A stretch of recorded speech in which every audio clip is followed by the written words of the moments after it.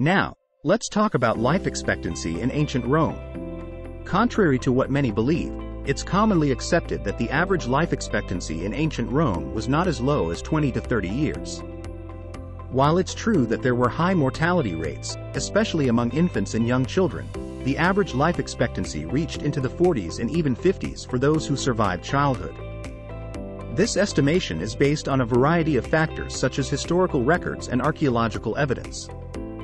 It's important to remember that life expectancy can vary depending on various factors including social class, occupation, and access to healthcare, just like it does today.